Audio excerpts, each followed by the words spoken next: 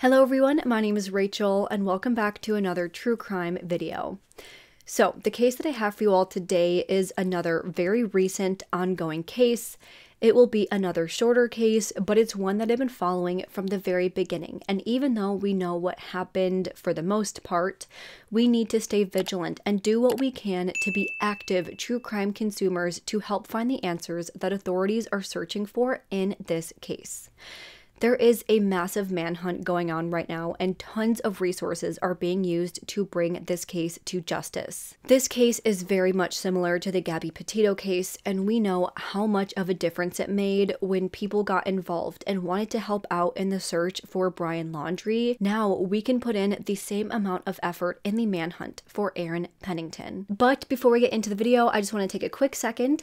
I am actually looking for a graphic designer. I'm planning on making a new logo, a new banner, and I'm actually trying to plan something for like a banner to bring to CrimeCon. I got some professional headshots done, so I already have the photography element taken care of. I just need somebody to help me put my headshots on a fun background that's true crime related, obviously, and help me create a banner and just something that kind of fits my style, and obviously something that embodies true crime and everything that is Rachel Shannon true crime. So if you are a graphic designer or if you know a graphic designer, please email me at RachelShannonYt@gmail.com. Just my name, YT for YouTube, @gmail.com. Please send me over your portfolio. Anybody with true crime experience obviously is preferred, but I'm pretty open. I just really need someone that can work with me to sort of get my ideas onto paper. I pretty much have what I want. I just need someone that can help me sort of make it come to life. So again, if you are interested in working with me to create something really cool and sort of, I guess, rebrand my channel and help me out with my banner for CrimeCon, which I'm so excited for. I will be going to CrimeCon UK, by the way. I haven't totally made that announcement yet, but I will be attending. I'll make a more formal announcement later on. But again, if you are interested in working with me, please shoot me an email again at RachelShannonYt@gmail.com. That will be listed down below, so you can just go ahead and highlight it and copy paste. With that being said, let's discuss the case at hand. Today, we will be discussing the brutal murder of Breanne Pennington. Breanne Pennington was born on October 27th, 1992 to parents Robert and Elizabeth Hull in Montgomery, Texas. But eventually, she and her family moved to Riverside, California, where she attended Riverside High School and Riverside Community College. Breanne and her family were members of the Church of the Latter-day Saints. Breanne was known as being a glistening star in the lives of many, starting at an early age. She grew up loving horses, being an accomplished rider. She was a member of the 4-H club when she was little. She was known to do extremely well in science in school as well.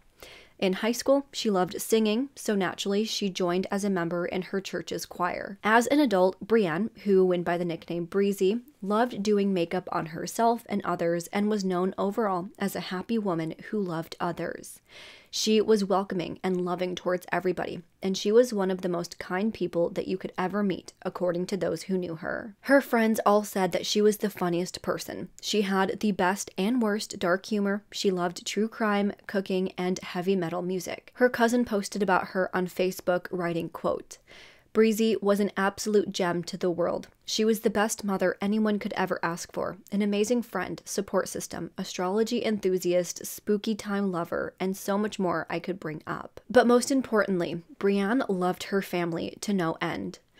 After growing up mostly in the West Coast, Breanne found herself in Arizona, where she met her soon-to-be husband, Aaron Pennington. The first public picture of their relationship was posted to Aaron's Facebook back on April 16th, 2013, where Aaron referred to Breanne as his girlfriend. Then, that same year, by July of 2013, the two got married. And by the spring of 2014, the couple had their first baby together. By the time of her death, Breanne and Aaron had 4 children, Avi, Levi, Charles, and Heidi, who were ages 2, 5, 7, and 9. I don't know if those ages correlate to the children in that same order. I just know the ages of the children. I know their names, but I don't know how old each child is. Now, Aaron was a veteran who served his country for several years. Back in 2015, Aaron began service active duty in the Air Force as a senior airman, where he served for 6 years.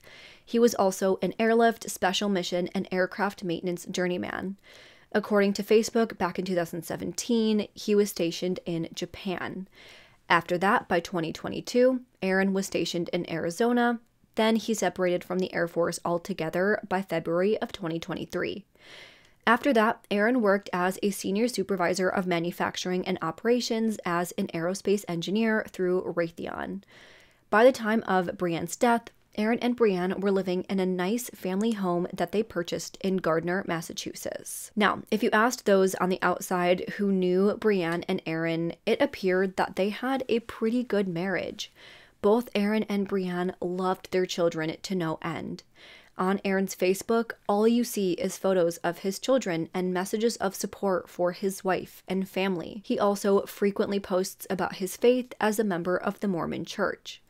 As recently as June of 2023, Aaron posted a status to talk about how much he looks up to his own father and how much of an impact his amazing wife, Breanne, has made on his life. In the post, Aaron wrote, quote, "There are many great men that I know in my life. Many also happen to be fathers and do an incredible job at showing strong financial work ethic, dedication, love to their wives and family. These examples are very close to my heart, and I know they are amazing men. I know when I grow into the best version of myself, I will always remember the woman that supported me in this. That is my one true love, Breezy. You are the most important human being on this earth that I have come to know. I know you are very smart, and I hope to be as smart as you and my dad." In another post back in 2019, Aaron wished his wife a happy birthday, writing, quote, "I wanted to wish my wife a happy birthday. She is so beautiful. I love her. You deserve everything for all you do. I would be nothing without her. Thank you for being such a perfect mother and wife. I got so lucky for her to find me." So again, it seemed like he was very grateful for his wife. He seemed to love her and wanted everybody else to know all about her. However, behind closed doors, even though Breanne was trying to keep her family together and do what she could to support Aaron and their children, Aaron was struggling with mental health issues. Over the course of a few years, things were getting worse and worse in their marriage, and Breanne was getting ready to leave. Aaron had threatened suicide multiple times, according to those closest to the relationship, and the relationship that they had just was no longer healthy. According to some sources, she had plans to pack the kids up and move with them back to Texas. Friends say that she was actively saving up money to leave, and it was obvious to Aaron and pretty much everybody who knew Breanne very closely that she was not staying in this marriage much longer. However, by Sunday, October 22nd, 2023, at around 9:14 a.m., the Gardner Police received a 911 call from a neighbor of Aaron and Breanne's to report that Breanne's children had run over to the neighbor's house, saying that they were scared because they couldn't find their father and that their mother was in her bedroom crying. The neighbor noticed that Aaron's car was not in the driveway, so it was clear to him that he had left. 5 minutes later, by 9:19 a.m., first responders arrived to the residence located at 42 Cherry Street, and what they walked into was horrific. They found Breanne lying in her bed in her upstairs bedroom, deceased with a gunshot wound to her face. After completing a sweep of the home, first responders found 3 shell casings in the bedroom, but they found that no one else was in the home at that time, and they could not find any weapons in the home either. After this discovery, police started their investigation.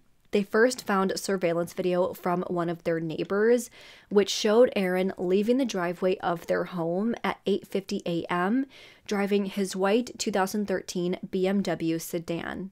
It then showed the children exiting the house and running to the neighbor's house at 9:07 a.m. Police also noted in their report that Breanne was known to have a firearm in the home for her own protection. Some reports say that it was a shotgun, some say that it was just a handgun or some sort of pistol.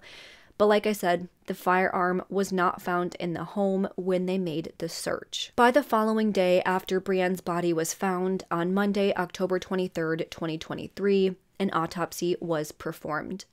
At this time, the medical examiner confirmed that Breanne's cause of death was the result of a single gunshot wound to her face, and her manner of death was the result of homicide. Of course, the main suspect is Aaron, her husband. So, the next thing police did was get a search warrant to look at the content on Aaron's cell phone. According to the arrest warrant, they were only able to look at a limited amount of information at this time, but what they did find was disturbing.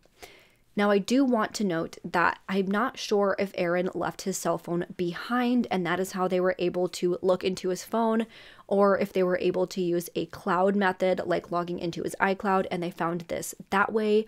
But either way, they weren't able to see a lot, but they did find something. They found a note that was written at 7 p.m. on October 21st, 2023.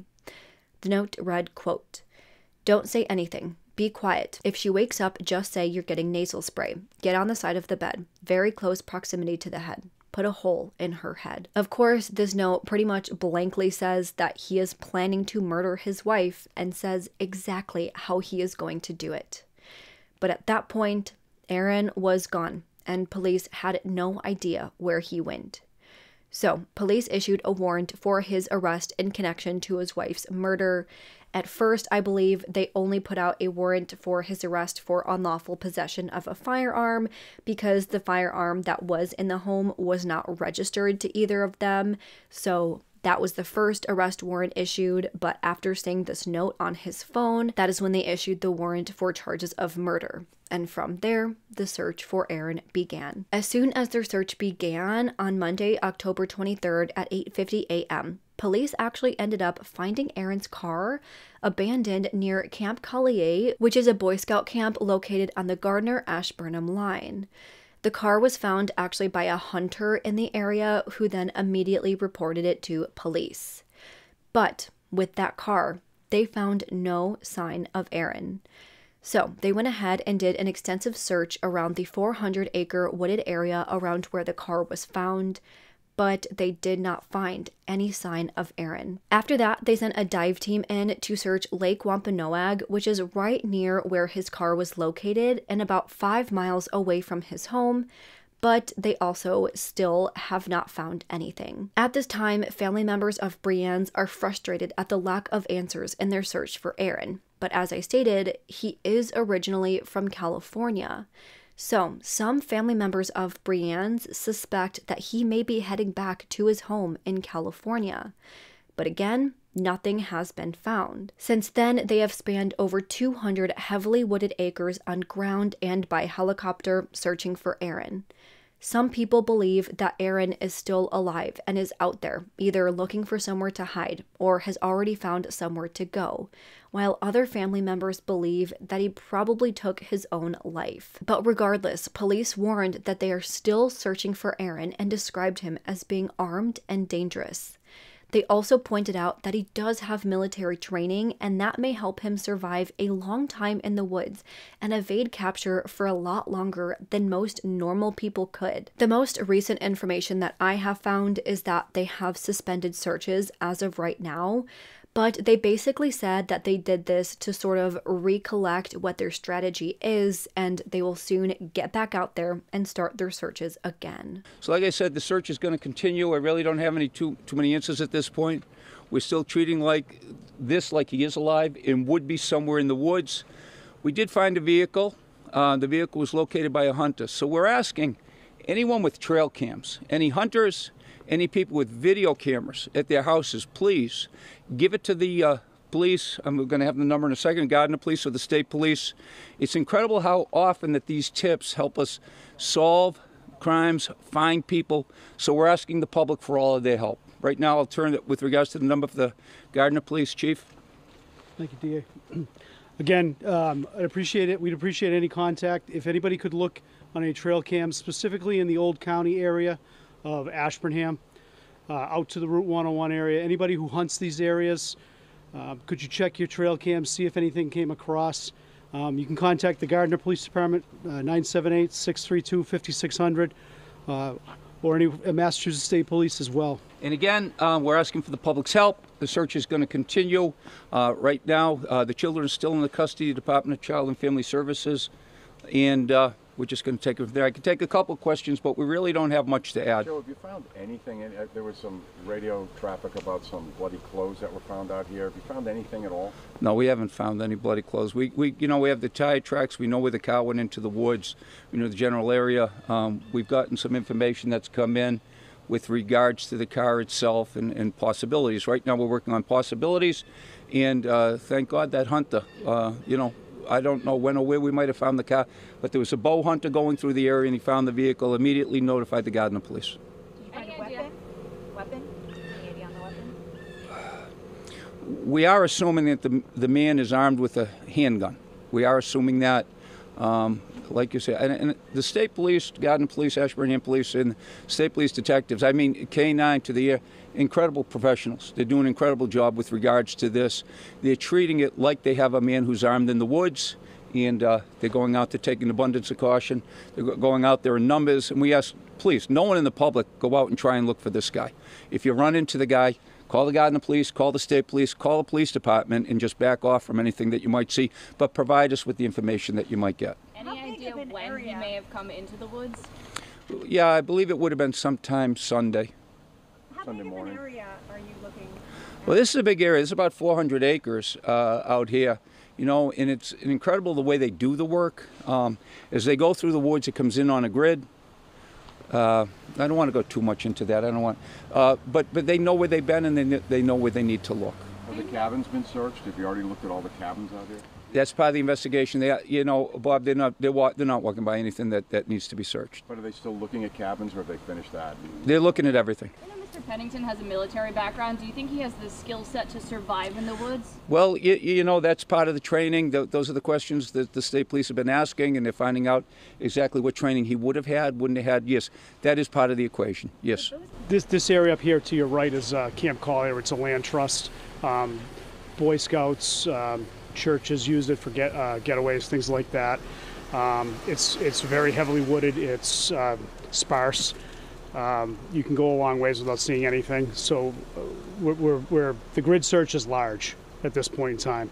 We're operating, again, like the DA said, we're operating the assumption that Mr. Pennington is still alive and on the run. We do believe to treat him as he's armed and dangerous, given the circumstances. And again, if anybody sees anything, please report it immediately. You think the car was here since Sunday morning, like right after a homicide he came here? Bob, I don't know exactly when he got here. I mean, it was found Sunday, but I don't know exactly when it got here. But that started a lot of what you see here now. And it was deep into the woods? Can you describe Yeah, it? it was a good measure into the woods. Yeah, you couldn't see it from the road. It was a good 1,500 feet. Yeah. Something like that. Yeah, it was. A cell phone? Was he have a cell phone? Did it ping at all? We were hearing all kinds of rumors that it was in a different place. That's something that's all part of the investigation. Anything with regards to the cell phones, but we're going to let them do their job. I can't get too far into that. Anything that might potentially jeopardize the investigation. That's going to be all the questions. Thank you Okay. very much. Thank you. Breanne's family has begged Aaron to turn himself in. They said, quote, "He needs to turn himself in, not be a coward. He needs to do it for the kids." And I agree. It appears that Aaron shot Breanne in their bedroom while the children were still in the home with them. Then, instead of facing responsibility for what he did, he abandoned his children, left the home, and are making police use resources and taxpayer dollars to search for him. As of right now, the children are in the custody of Family and Child Services. Right now, Aaron is still missing, and many police agencies are searching for him.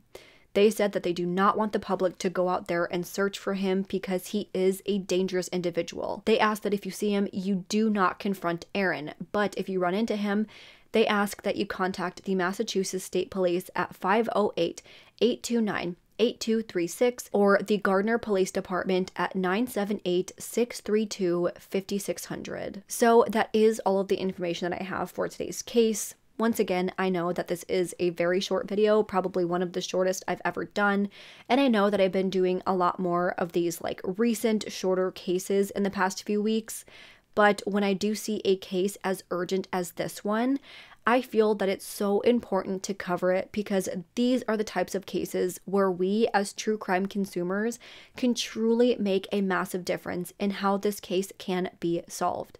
So all I ask is that you share this video, share Breanne's story, and keep on the lookout for the man responsible for all of this turmoil that the family is now facing. As with any recent video that I cover, I will keep you all up to date on the status of the investigation, and of course, if Aaron is found. I am hopeful that this will be solved and that Aaron will be found dead or alive. I just want to see justice for her family and those precious children who now lost both of their parents for absolutely no reason. This seems to be yet another case of a man who feels that he must control his family and who has mental health issues but probably wasn't getting help for them and relied on his wife for all of his emotional needs, which is just too much for one person to handle. So when the man feels like he's losing control of what's happening around him, he chooses violence. He chooses the coward's way. Obviously, I'm not saying most men. I'm not saying all men. I'm saying that the men in these specific situations, this is, I think, how it happens a lot of the time. I am happy that Aaron's children were spared, but that is a small consolation in this case, given that their mother is now gone and their father is a wanted criminal. My heart goes out to them, as well as Breanne's family and anybody else who knew and loved her. But that is where the case sits right now and where I'm going to end the video. Do you think that Aaron is going to be found and apprehended? Do you think he took his own life? If so, how long do you think it will take to find him? Do you think he would ever turn himself in? Let me know any and all thoughts that you have in the comments below. If you liked this video, please make sure to go ahead and leave this video a thumbs up and subscribe to my channel. I put out new true crime and mystery videos every single week. Don't forget to turn the notification bell on so you don't miss out on any of my future videos. Make sure you follow my Twitter, Instagram, Facebook, and TikTok. All will be linked down below. And if you have any case suggestions, please make sure to fill out the Google form, which is also linked down below. With that, I hope you guys have an amazing week. Stay safe, stay healthy, and I hope to see you next time. Bye!